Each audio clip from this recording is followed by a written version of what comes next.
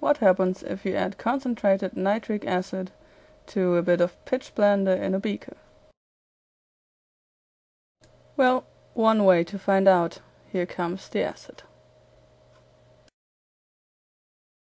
And as you can see, the reaction starts immediately, giving off fumes. Those fumes are, to my knowledge, I'm not really a chemist, but to my knowledge that is nitrogen dioxide, and that is toxic, so you should really do it outside or under a fume hood. But let's speed things up a bit for a beautiful reaction.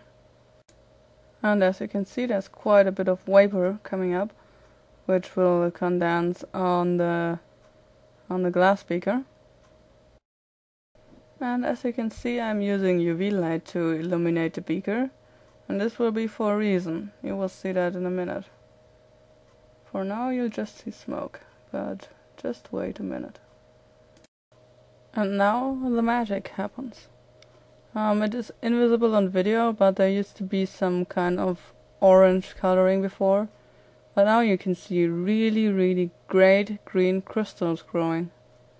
That is uranyl nitrate. And I think it's really awesome.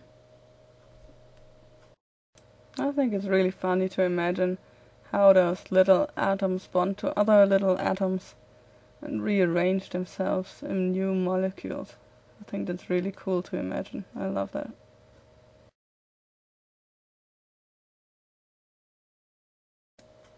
Here is the bit and the original speed again. You can see the crystals are forming quite quickly. Or more like the layer of uranyl nitrate is forming quite quickly.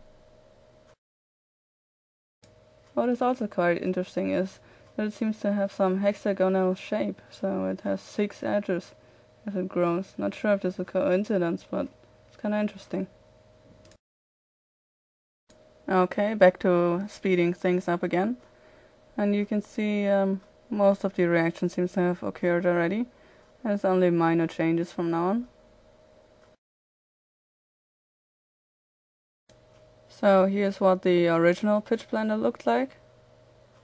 And now it has transformed to this, to having a nice layer of uranium compounds.